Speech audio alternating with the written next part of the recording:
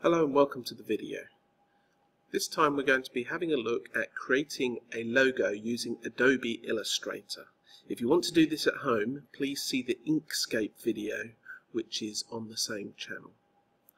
So we're going to create a logo. I've launched Adobe Illustrator, which you just get from the Start menu, and first thing to do is I just need to create a new image. It doesn't particularly matter the settings here, it's just setting up the page size. There we are, and there is our new image. Now, what we're going to do is we're going to take a photo. In this case, I've got this rather nice photo of a duck, and I'm going to copy that image, and then I'm going to paste it into here. So I select Edit and Paste. There we are, and let's just resize that. Now, we can zoom in by holding down the Alt key and using the mouse wheel to scroll in and out like this. The way I'm going to trace over this is I'm going to use some of the tools over here. However, I want to make sure that I'm not going to alter the original image. So, what I need to do is I need to create myself a new layer. So if we have a look over here, there's our layers dialog, and we can turn layers on and off like this, and we can also lock them in place. So I'm going to lock this layer in place so we can't change it, and then I'm going to create a new layer, and I'm going to rename this layer Trace, just like that. Okay, so now what I can do is I can select one of the several tools from over here.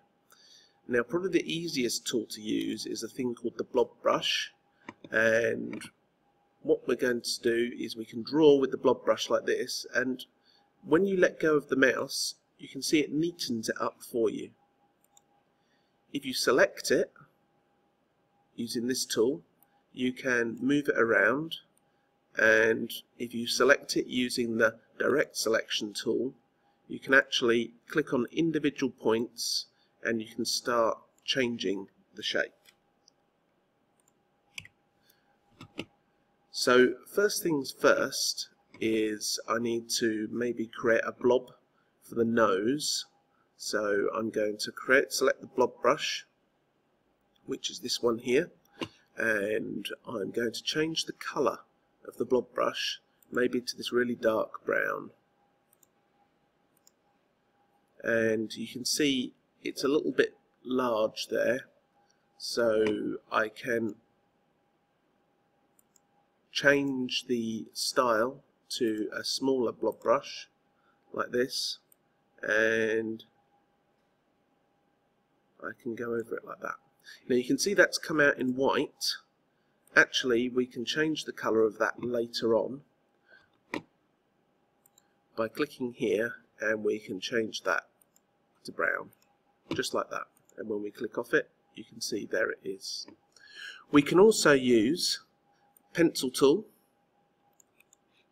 and that's quite a nice tool for doing a nice long tracing line around the outside like this,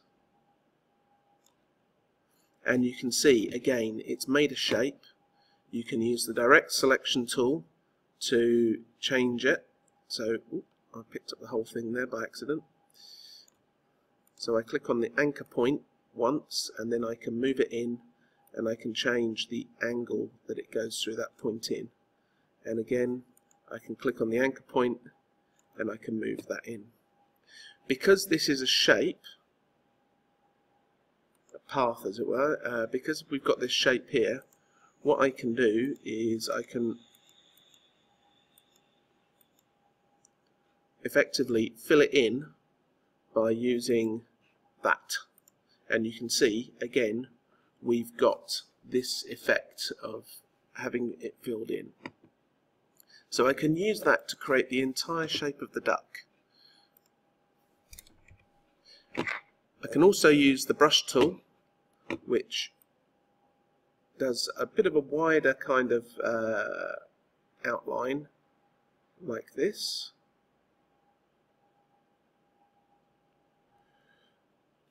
and I can just use that very, very simply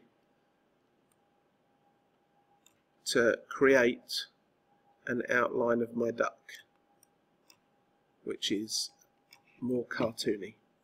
Now the thing is, we of course can see the image behind, but if I take away the image behind, you can see we've already got quite a passable cartoon duck, and we can edit that.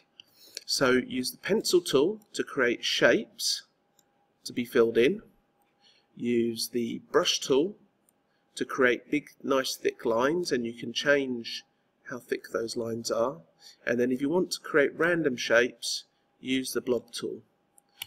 Use the direct select tool afterwards if you want to change the color to something else. If you want to change the outline, you can do that here and put a line around it so it looks like that. Use the direct select tool to select an anchor, click on the anchor, and then you can move the anchor where you wish and create all sorts of interesting shapes. Have a play with the tools. Remember to get this layer set up properly down here, and we will see what you can produce. Choose an animal of your own. Let's go.